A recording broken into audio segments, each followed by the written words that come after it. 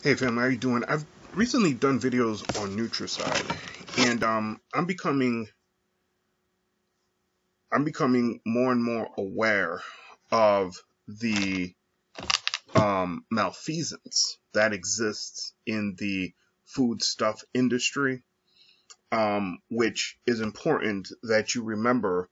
Most of those things which you call food, the industry that creates them does not call them food. They call them food stuff. Food stuff. And I really kick myself for not becoming more aware of this a long time ago. I read this book called The Invention of Capitalism, which I thought about bringing over, but I didn't. Give me 1 second. So I'm back. I read this book here, The Invention of Capitalism, which began opening my eyes to the industrialization of the food producing process, which took place rapidly in the late 1800s, and shocked me. There was a time period when we had a very deep, well, I guess deep is the wrong word, but we had a vibrant food market in this country. And during the late 1800s, literally hundreds of different types of organic, natural foods were driven into extinction because they couldn't be massively produced or industrialized. The same thing is actually very true in Africa right now. The famine problem that Africa is having isn't a naturally made famine problem. Africans have been producing various crops for hundreds of thousands of years, which they have subsisted on. Many of them have done it not in hunter-gathering concepts or, ways. No, they had farms and they produced naturally what the land could produce. But with Europeans, because Europeans are control freaks and have to run everything, they have encouraged Africans to stop creating those things, to stop growing those things, because, you can't control them. And to instead use market-friendly items and to grow them, which ultimately is bad for the health and well-being of the ground and thus kills the soil, which requires you then to use a lot of chemicals on the soil to get it to produce more and more and more and more until finally the soil just gives out and it turns into desert. Yeah, that's kind of where we're at now. That stated,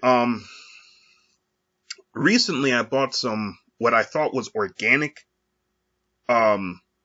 ginger ale, and it's not organic. It has high fructose corn syrup in it.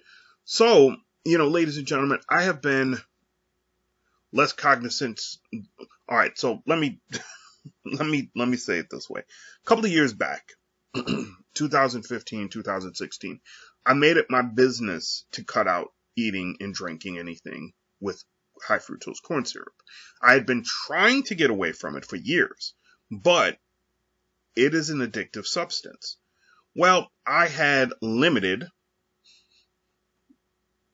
success, but I did have success. Now, over the last 2 years, I have become increasingly more committed to getting rid of high fructose corn syrup. Now, ladies and gentlemen, it is a difficult thing to get away from because they put it in a lot of stuff. But moreover, your body craves it when you start getting away from it. And you don't understand why you're going through these massive cravings. So, sugars, particularly white sugar, your body craves it when you stop using it all the time. High fructose corn syrup is the same way. Now, I knew this was going to happen. Years ago, I watched a documentary on high fructose corn syrup and whether or not it had any positive benefits that anyone could actually glean from it. And they made the argument, and now, this is a white documentary. I think I watched it in 2010. And they made the argument that there was no health reason why anyone should ever use high fructose corn syrup. The studies are pretty darn clear that it is not good for you on a health first basis. Which, by the way, that might also have something to do with why we'll never see universal medical coverage in this country, because it would impact too much of the wealthy people. They would have to stop doing the crap that they're doing to poison you. And ladies and gentlemen, they're poisoning you. I recently purchased more what I thought was organic ginger ale. I should have known something was up in the beginning, because they didn't have any organic soda that I've ever purchased. They are front and center on their packaging, where it will say 100% organic, no kind of organic, blah, blah, blah. Yes, you're paying a little bit more. You're going to pay more.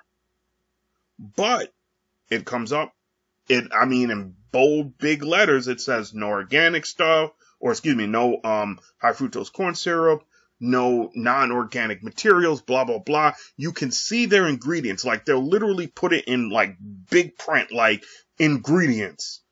I happen to buy ginger ale, so it would be like sparkling water, ginger, botanicals, and, maybe lemon juice or something like that.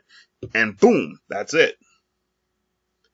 This one, I looked and turned, and all they had was the name of the company on it. But I was in a hurry, and I was like, it's probably on the bottom, stupid design, let me go. So I left, and I got home, and I pulled one of the bottles out to, I put it in the fridge, pulled out a bottle to drink it, and decided, let me look at this side panel real quick. Sparkling water, high fructose corn syrup. So I decided, let me see what I can find out about high fructose corn syrup. Let me see what I can actually find out about high fructose corn syrup. And ladies and gentlemen, I came across this article from Connect US. 17 compelling pros and cons of high fructose corn syrup. I'm not going to read through the whole thing, ladies and gentlemen. You could do that. But I'm going to give you the bold points, because what I realized is the pros, none of the pros that they list have to do with your health. All of the cons that they list have to do with your health. High fructose corn syrup, did not realize this until I was doing the research on it just now, has been banned by some countries. And it has been highly restricted by other countries. Highly restricted by other countries. It is dangerous. It is dangerous. You want to look around and see why black folks are in the horrible state that they're in? The crap that they eat is mostly comprised of this garbage called high fructose corn syrup, which brings about inflammation. It brings about insulin resistance. It brings about, there was a third one that I had just read about that, it's easily converted into fat. I just listed 3 problems that's just devastating the black community. Inflammation, insulin resistance, diabetes, and it's easily converted into fat. Nutricide, ladies and gentlemen. Nutricide. So let me just give you the bullet points. Here's the list of the pros of high fructose corn syrup. 1, it provides versatility to food products when added as an ingredient. It provides versatility to food products when added as an ingredient. 2, high fructose corn syrup reduces the manufacturing costs of sweetened drinks. Notice, none of this has to do with how good it is for you. Has to do with versatility and cost. Number 3, it allows food to have superior browning levels during production. Number 2, that's the second one out of 3 that has to do with production. The whole versatility thing is about production. 4, high fructose corn syrup offers a lower freezing point. Third one on production. All of this is production. Number 5, it offers a superior level of freshness to the final food product. 4 things on production. Not one on health. Number 6, this ingredient provides customers with the exact foods they want. That's questionable. That's questionable. Half of the crap that it's in, I don't remember people clamoring for there to be, that on the market. I think people would like potato chips if they were organic and tasted good and didn't have high fructose corn syrup in it. I know for a fact that non-high fructose corn syrup sodas taste better than the high fructose corn syrup sodas. So that's garbage. 7. Now this is the funny one. Not every study on the evils of high fructose corn syrup uses best practices for data collection, which again, as I said, some countries have outright banned it. Ladies and gentlemen. Others have restricted it heavily. So what are they talking about? Princeton reported in 2010, this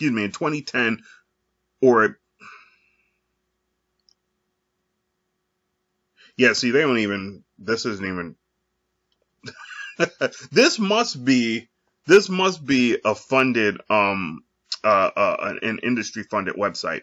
Princeton reported in a 2010 published study which reports that high fructose corn syrup caused greater weight gain than table sugar when fed to rats, which then caused the researchers to conclude that high fructose corn syrup was fueling the obesity epidemic. New NYU nutritionist Marianne Nestle, by the way, Nestle. It's kind of ironic because I looked at Nestle and I said, wait a minute, that's a candy company name too. Don't know if they're related, by the way. Nestle critically assessed the Princeton study in this way. I'm skeptical, she said. I don't think the study produces convincing evidence of a difference between the effects of high fructose corn syrup and sucrose, that's table sugar, on the body weight of rats. Once measurements on caloric intake were added into the data, the research actually showed that the observed differences between high fructose corn syrup and sugar were statistically insignificant, or I suppose were statistically insignificant. They don't go further into that, so, I mean, I'm glad she's skeptical, but that means nothing to me. Number 8, almost any food offers the potential for harm if not consumed responsibly. High fructose corn syrup is in everything.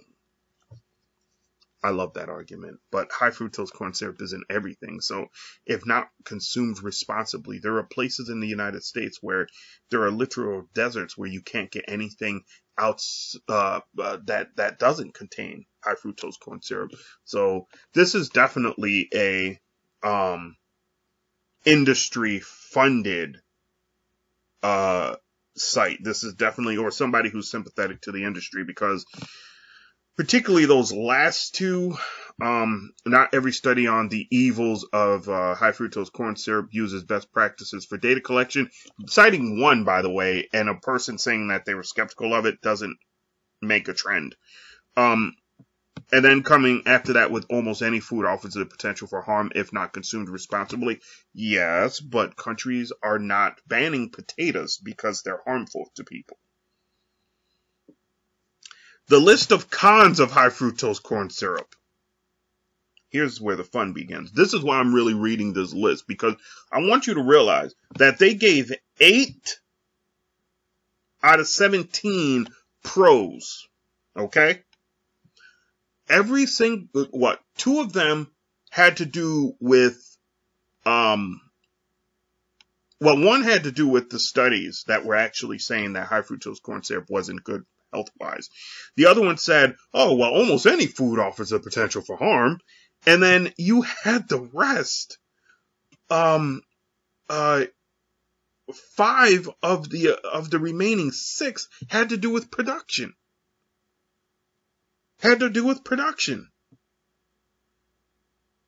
I mean, and truthfully, you could say 6 because I was going to say that the manufacturing cost one had to do with cost, but it's even production because the cost ultimately isn't helping the customer. They're still charging you a lot of money for what you're buying. It's just they're keeping the cost down so they can keep the extra money. So all of it has to do with production except for the last 2. And I think it's funny because if they didn't add the last 2, then you would have 6 pros versus the upcoming 9 cons. List of the cons of high fructose corn syrup. It contributes an unnatural level of fructose to your regular diet, and that is true. And they try to skew this, by the way, by saying the fructose levels in high fructose corn syrup can be problematic for people when they are consumed at excessive levels. When you eat starchy carbohydrates such as white rice, then the food is broken down into glucose, which is the basic forms of the carb. High fructose corn syrup is 50% glucose and 50% fructose, so half of the product requires further processing by the body to be useful. The difference between the high, and this isn't them, this is me, the difference between the high fructose corn syrup and the starchy carbohydrates is the starchy carbohydrates are natural. This is produced. So it's harder on the body. And that's something they won't tell you. This is clearly, again, a industry, which I should have said at the beginning. This is clearly an industry, pro-industry website. So if you do read it, just understand it's meant to mislead you. High fructose corn syrup. Number 2, high fructose corn syrup easily converts into fat, and this is true. When you consume too much high fructose corn syrup, then the body's natural reaction is to convert the excess amount you've eaten into fat.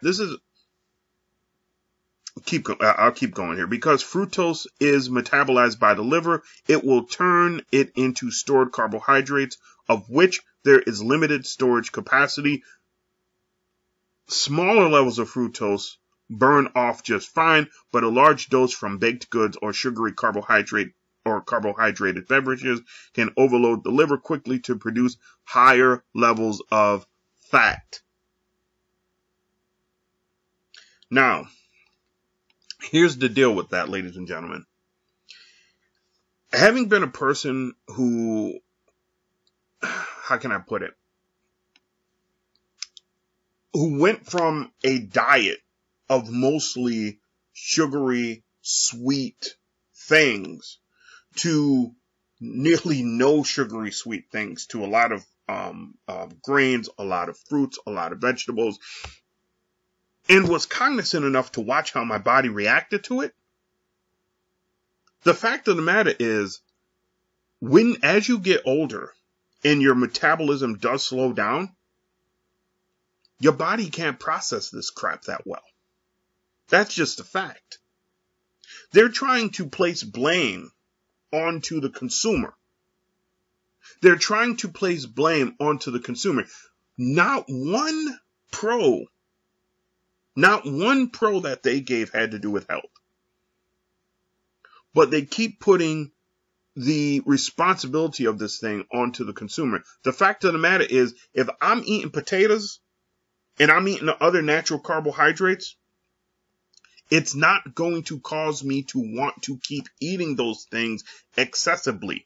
This literally does that. That's the difference between high fructose corn syrup and natural occurring carbohydrates. This actually does that.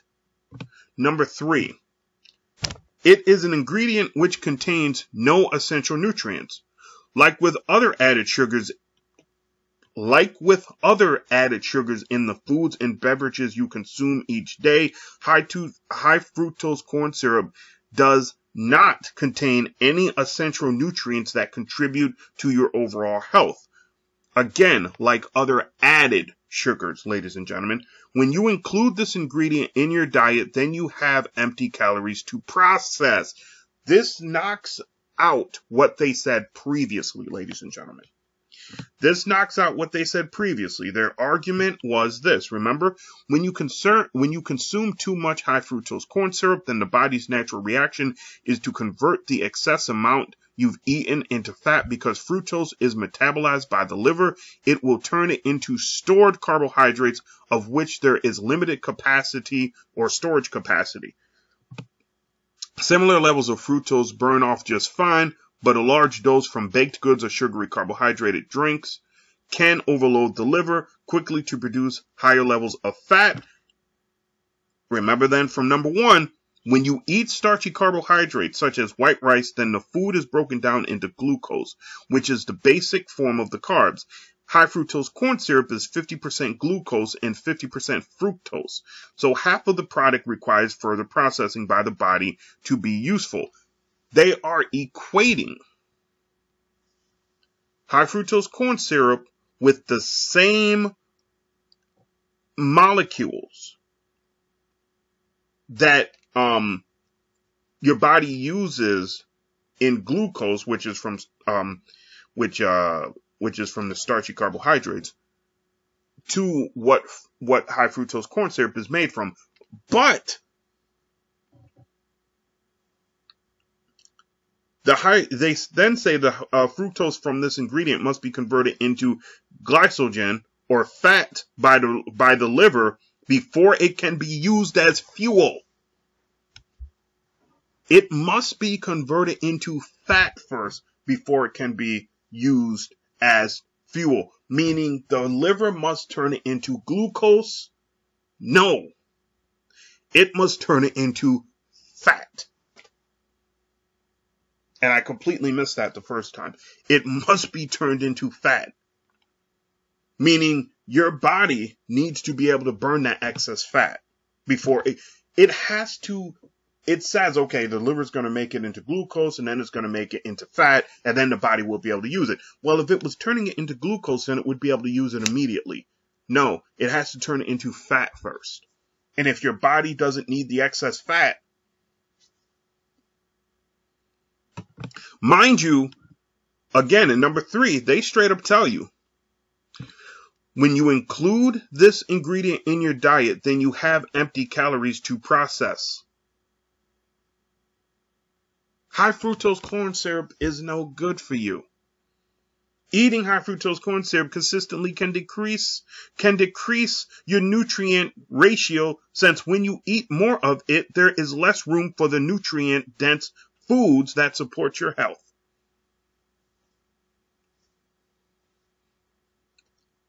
Do you understand what I'm telling you here, ladies and gentlemen?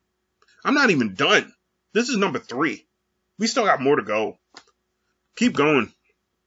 High fructose corn syrup has links to numerous risk factors for severe disease development. There are several serious diseases which have direct links to the overconsumption of fructose. It is one of the primary drivers for internal inflation, I was telling you about that, which is associated with an increased risk of heart disease, diabetes, obesity, and cancer. When you receive insulin spikes from this ingredient, then you can increase your risk of tumor growth.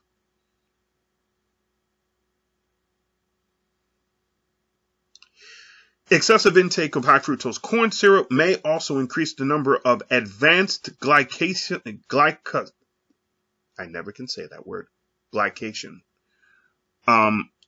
glycation and products in your body that could contribute to cell harm or premature aging Even your risk of gout increases with high fructose corn syrup because of the increasement of acetic acid production. This ingredient, number 5, is a key factor in the development of insulin resistance. Before the 1970s, the risk associated with insulin resistance were typically directed towards individuals who consumed too many sugar-filled products. Because high fructose corn syrup makes foods and beverages cheaper and therefore more accessible, it leads to higher consumption levels today. When you have too much of it, then your body can start to develop insulin resistance. The way that this is structured is incorrect. This one particularly, it returns to that falseness that it is because you're eating too much food. You're eating too much food. Yet they tell you just a few moments earlier that this food can make you feel full, give you empty calories, and cause you not to eat the actual foods that you should be eating. In other words, it gives you empty calories and stops you from eating foods with the correct calories that you need. Number 6, it can increase your levels of visceral fat. I ain't even going to read any further because we've already been covering that. There is a risk of pesticide exposure with this ingredient. Because high fructose corn syrup is an agricultural product, there is a risk that the pesticides and herbicides used on the field to produce a corn crop each year are within the sweetener. It is not unusual for farmers to use these items as a way to guarantee a harvest. Even organic farmers can use approved items in this category if you have a natural formation or formulation. When you have this byproduct, yeah, but see, the difference between organic farmer pesticides and non-organic farmer pesticides is what the non-organic people are using is deadly. I mean, the stuff is horrific. Some of the stuff that is allowed to be used here in the United States, you can't use it anywhere in the world. Unless it's a tin-bot country who is beholden to the United States, because it is so harmful to the environment. Many countries have just downright banned the stuff. And then number 8, I'm sorry, we still have 2 more. Number 8, the lower cost of high fructose corn syrup in the United States is due to food subsidies. Please. This is the cowardness of these people. It is because of the food subsidies. So it's the government's fault. If the government didn't make us do it, then we would. Ladies and gentlemen, in, I think it was 2017, the New York Times ran a couple of articles on the trend that was starting to really ramp up throughout the country. Big, huge foodstuff firms, Kellogg's and such, were starting to lose money because people were shying away from them to go and eat more natural, organic foods. That's what they were doing. And so these companies who had seen this decline, it was escalating over the previous 5 or 6 years. They had to start adapting and changing. So what did they do? One thing was they went to the FDA, they went to the Congress to get them to tweak the federal guidelines for what actually was organic.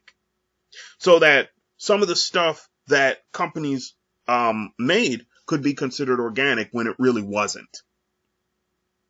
But number 2, they started redeveloping a lot of their products trying to become more organic. These folks weren't really interested in becoming totally organic. They were just interested in people looking at them as more organic. In other words, they weren't going to the people who they were buying their material from and going, we need more organic foods. We're going to help you produce more organic foods. They just wanted people to think that they were. So this idea that it's because of food subsidies, bull crap. Bull crap. The big companies have pushed the government to give them the subsidies, which they then use to produce this product. These people, they're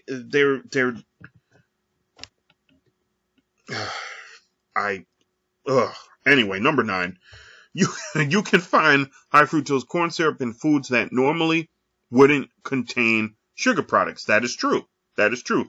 There are several foods that contain high fructose corn syrup, which normally wouldn't have any sweeteners added to them. So consumers do not always know what is in the foods they eat if they don't check the ingredient list. You can find high fructose corn syrup in yogurt, salad dressing, boxed dinners, granola bars, ketchup, nutrition bars, and coffee creamer. And that is true.